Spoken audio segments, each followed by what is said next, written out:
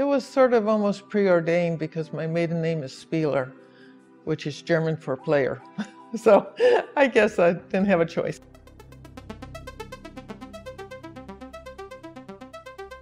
Hello, I'm Marsha Falco. I'm the inventor of the game Set. If you've ever owned one of the 10 million sold decks of the Set card game, these shapes, shades, and colors quickly gets your heart racing.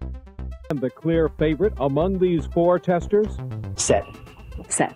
Set. Set. It's a very, very, very simple game. But for those of you who can't quite figure out why these cards are flying off the table so fast, it goes a little something like this. There are 81 cards in a game of Set. The game starts when you lay out the cards. As soon as 3 are on the table, you can call Set. As soon as you see one, you keep going. These 3 cards are a set because color, purple, purple, purple, they're all purple. Number, 2, 3, 1, they're all different numbers. Shape, oval, squiggle, diamond, they're all different shapes. Shading, solid, solid, solid, they're all solid. And the hardest set to find? This is a now set. It's the hardest one to identify for people because they're used to grouping things according to commonalities, not according to differences. They have absolutely nothing in common. If you take color, I have red, purple, green. Number, 1, 2, 3. Shading, solid, open, striped. Shape, oval, diamond, squiggle. For all 4 attributes, nothing is in common, but it is a set. The fundamental basis of the game Set is set theory. What is a set? It is because they have something in common or nothing in common at all. But Marsha didn't just wake up one morning with an idea for a card game based on complicated math. She stumbled upon it where so many others hit their big ideas. College. I was at Cambridge University working at the School of Veterinary Medicine doing research in genetics, population genetics, and studying stuff like coloboma and Charolais cattle, wobbling in thoroughbred horses, epilepsy in German shepherds. And it was during that study that I got tired of writing it out, and so I made little symbols to indicate different pieces of data. And I was working with veterinarians who were not mathematicians, and I was explaining to them how set theory worked, permutations, combinations. And so one of them says, oh, so if you take this one, and this one, you got a set. I said, yes, that's a set. You mixed up 3 dogs, but that's okay. Then I realized that putting things together was rather fun. So we tried it out.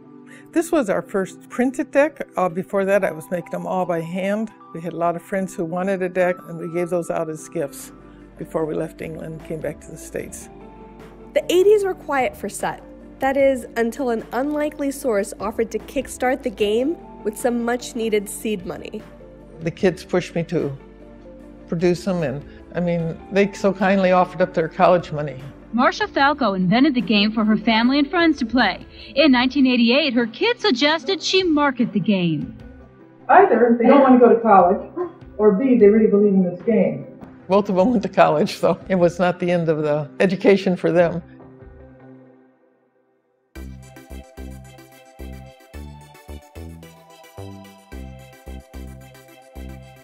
The first time we made them up was in '88. I couldn't get anything done under 5,000. I was going to sell 1,000. Now can I sell 5,000? I went back to my retailers and they said, yeah, you can sell 5,000 of anything. If you give yourself 2 years, you'll get to sell 5,000. We went ahead and did it. Got 5,000 printed up. They were delivered to the house. And you got to realize that they're all separate pieces. So we had basically child labor in our basement. And we put these games together by hand. We gave ourselves 2 years to sell them. Well, they were going really quickly, so we figured we had to up the order, and so now we ordered 50,000. Since we brought out the original that we did 5,000 of, there has been a total of 9 different boxes. Right here we have the basic drawings of how this box was to be built, specification and directions for the designers at the factories. Set is still a family-run business, and while decades-old game companies like Hasbro and Mattel boast research and development departments, Set Enterprises has been using the same test group for years. The first Friday of every month in Arizona, we have game night. It started out with just sort of the neighbors coming, and then they'd say, oh, this is fun. It's always a potluck. It is not highly organized. I never know how many people are coming. There'll be families, there'll be young people, babies, up to grandpas. When we have game night, you're free to play any game you want, but I'm always working on something, usually. And so when it gets to a certain point that I feel like it's ready to be opened up to the public, I'll introduce it to the table at game night and show them how to play and get their reaction for it. Often these games don't even have a name yet, and not on final form, and they're just hand-drawn and whatnot. The next game night, I'll introduce it to another group of people, and then I'll introduce it to a third group of people. Then I'll see, is anyone going to ask for it? If no one says, you know that funny game you showed me, can we play that one? Then I'm saying, there's something wrong yet. Go back to the drawing board with it. So it works as a nice testing point for our games.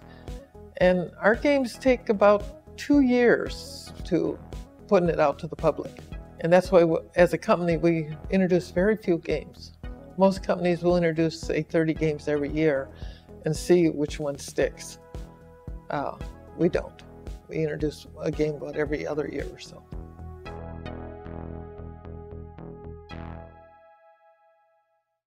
And after 30 years, fans are still playing Set, posting about it and writing to Marsha. I have gotten lovely fan mail across the years. This is one of my favorites of all time. 10 years ago, I had a medical treatment causing severe cognitive impairment. When I began to play Set, I couldn't even find the simplest of sets. Initially, it took over an hour to find a simple set. I played Set many hours every day. The rest, as they say, is history. My recovery was built on the foundation I prepared playing Set. It has literally saved my life. Games usually only win awards the first year they're out, and then they don't win awards after that. But Set is an exception. This game, which we were really worried about selling 1,000 of, we're now selling them like hotcakes. Still, we're not real sure how long this is going to last. And the best part is they earned their kids' college fund back. Their gamble paid off. How did they know it would? Just that everyone we've showed the game to liked it.